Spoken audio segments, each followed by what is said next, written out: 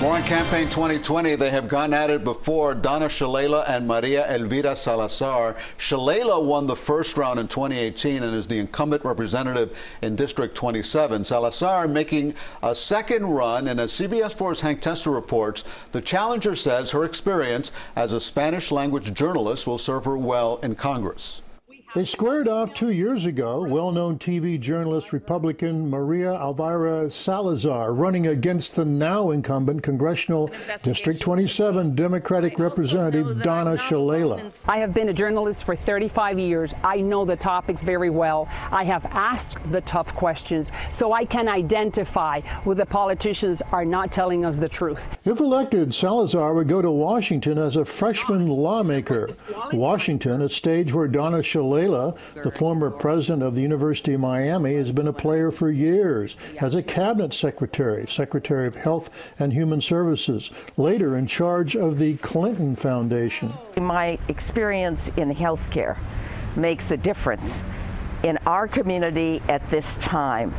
My experience also means that I'm not a freshman, that I don't need 20 years in Congress to have an impact. And how about the health care, when health care is top of mind? And if you like your Obamacare, you keep your Obamacare.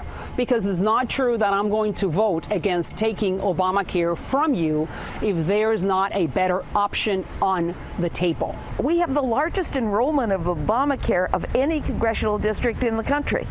More than 100,000 people in District 27 get their health care through Obamacare.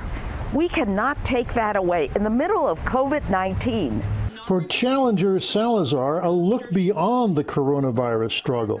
We got to wear the mask. We got to make the mask mandatory. Social distancing, absolutely. But in the meantime, let's go to work. She proposes job centers into congressional offices that would funnel federal dollars and contracts into local businesses and to workers. I'm going to help you with this employment center that I'm going to create within my congressional office.